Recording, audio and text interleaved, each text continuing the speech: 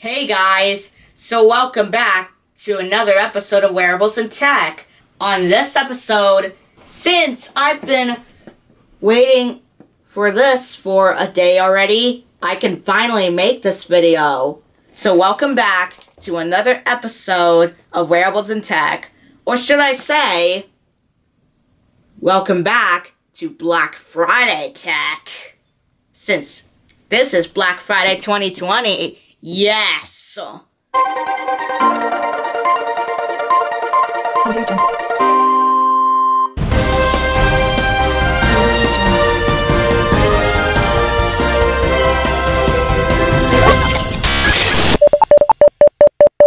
Let's see what we have in this box today. Could it be? Oh yes, it is. Let's see what's under this label. So what is this? It's the new Roku Ultra streaming player that costs originally $100, but since Black Friday has arrived, I got this for only $70. Nice deal, huh? And what I like is that it pictures HD and 4K quality plus vivid HDR color, and it supports Dolby Vision, Dolby Atmos, and Bluetooth, along with AirPlay and HomeKit. You know, AirPlay, where you can stream or even cast from your iOS devices. Yeah, that's what I'm talking about. So, it'll be great for HD and 4K TVs, and what's included is a Roku Ultra streaming player, a voice remote with TV controls and personal shortcuts, headphones for private listening, 2 AA batteries, and a premium high-speed HDMI cable, and a power adapter. I like the HDMI cable part because on previous Rokus, it didn't come with an HDMI cable, and I was gonna be prepared for that, but I won't need to because it already comes with one. Yeah. So, and many people like this, and it has a quad-core processor, Dolby Atmos, Dolby Vision. You can see that.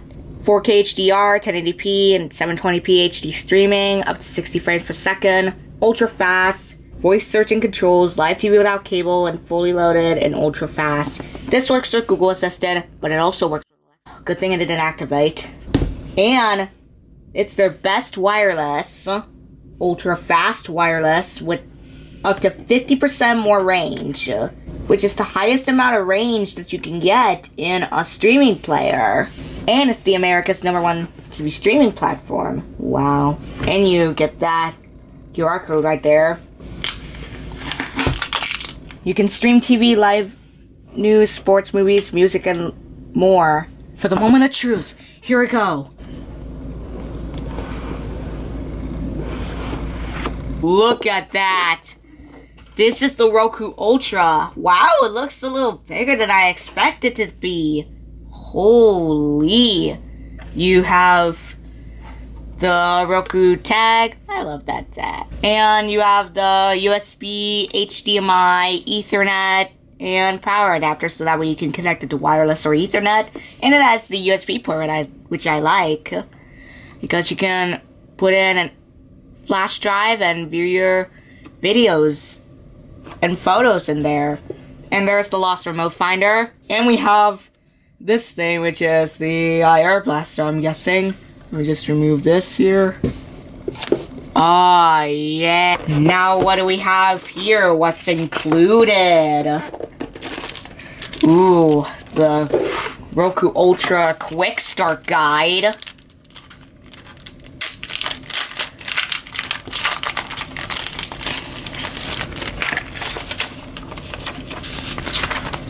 Look at that. We got the Roku Ultra Quick Start Guide. Some important product information. Let's put that to the side. And ooh, stickers. Yay. Now we have enhanced voice remote. Ooh, look at that. We have TV power, volume, mute, voice button, up, down, left, right, okay. The home button, the replay button, the star button, back button, I think I said that. The rewind, fast forward. Seriously? And the play button, we have the channel shortcut buttons, and you have personal shortcut buttons, which was available since the 2019 Roku Ultra. And you have some plastic peel. Oh yeah. And keep in mind, this is an RF remote, because as you can see here, there's a light indicator, which on my Roku SC, there wasn't a light indicator, which is not an enhanced remote. I like the feel on the remote, though, and the buttons. ASMR. So we have the Roku Ultra, voice remote, and we have more accessories in here. Wow, Roku can actually pack a bunch in here. So we have the power adapter. We have the premium high-speed HDMI cable. I like the Velcro that comes with the thing. How do I take this off? And look at that.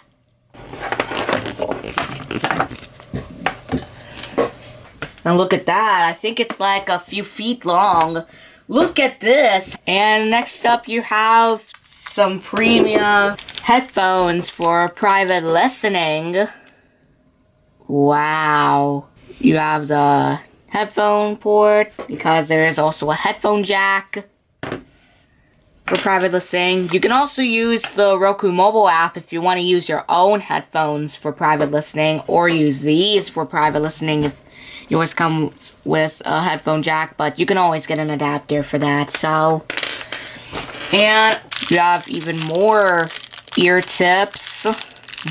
I think these come with the medium ear tips. I think right here is the small and large ear tips.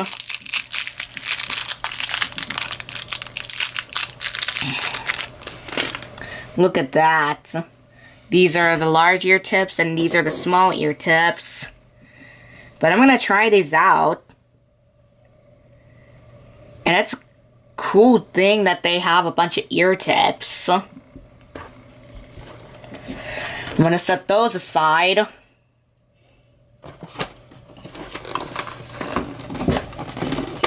And finally, we have some AA batteries.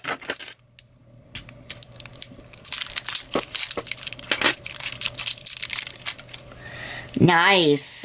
Gotta be putting those in the remote. And those are all the things from the Roku Ultra. I'll just put some things away. Oh, I forgot, you also have a reset button, which has a good feel and click. We're gonna have to find an input on the HDMI input that's available. We're gonna be using the HDMI ARC port on my Roku TV.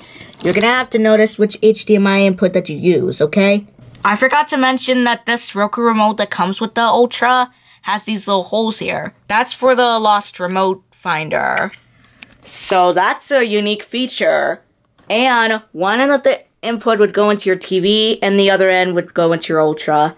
Now let's connect it to the power and turn it on. But first, I zoomed in on the Roku TV because this next step is you'll have to go into input, source, or something similar.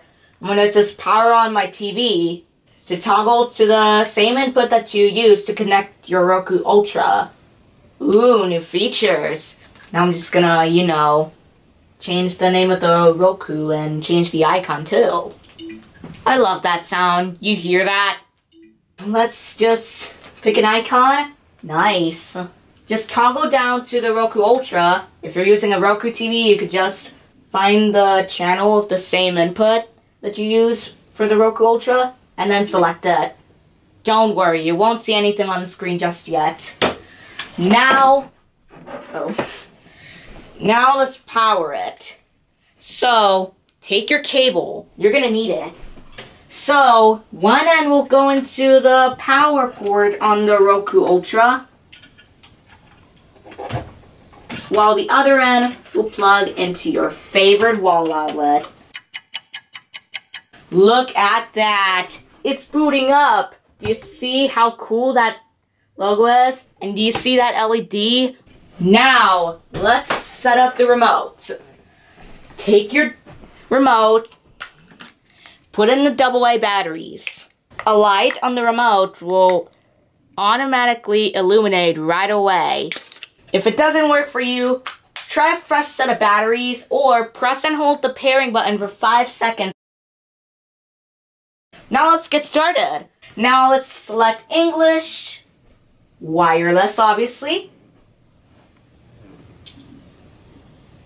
It's looking for wireless networks. Since I don't have a router or modem nearby, well, I'm mostly connected to a router. But since I don't have that nearby, I would just go for wireless. Okay, now I just put in the password and now it's checking for wireless connection. And it's connected. If you see all 2 checks are green, you're good to go. And if a red X appears at any time, you can find troubleshooting tips at their website. Now your Roku player will update to get the latest software. Once it installs, it will restart automatically. Okay, alright. Wow, that was snappy. It updated really fast. That's snappy quad-core power. And now, you'll need to detect your display type. Okay, full high definition, HDCP 1.4. Okay, go to automatic. Yeah, the screen looks good. Now, you'll need to activate your Roku player.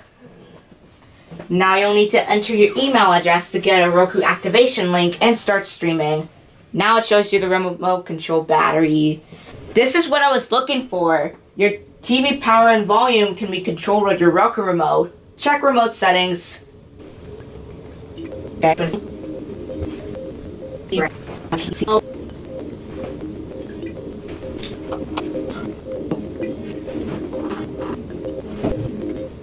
Oh, there we go.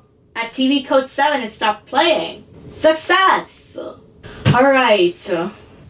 Okay. Now it'll download and update your channels. And this here has 4K HDR. And you will need a supporting TV to use TV power, volume, and mute buttons here. Here's the TV power. Here's the volume, and here's the mute. Once all the channel downloads are complete, you'll see this screen. Look at this. Ooh, you can use a voice to open the channel that you want to see. Let's see. Disney Plus. Nice.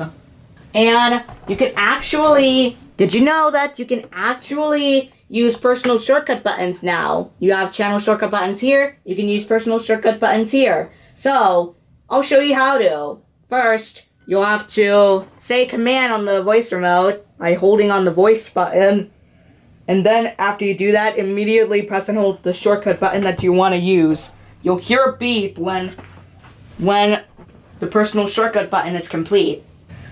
Now that's really cool. So if you want to do something else, let's say Stranger Things,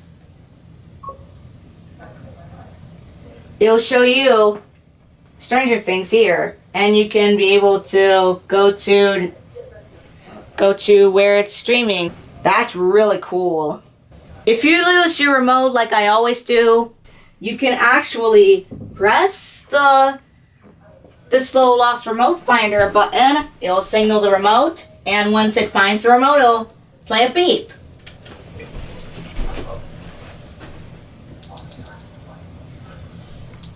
Do you hear that? I think it can actually configure the sound like sonar.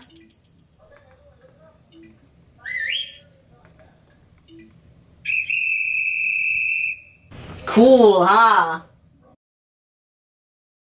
I've been wondering what that is for a while. You'll be redirected to AirPlay. Now, I'm just gonna go into one of my videos. This is my latest video, by the way. I'll be Going in and tapping the cast button, the AirPlay and Bluetooth. Now it'll cast to your Roku. Oh, that's a nice animation. Now I can just stop casting. That's a cool feature. Awesome. Now let's go into HomeKit. Go into Add Accessory. Now let's just scan the code. Add to Home. Connect in a set-top box. Your device is set up with HomeKit as Kalos Roku Ultra. You can always change the name at any time.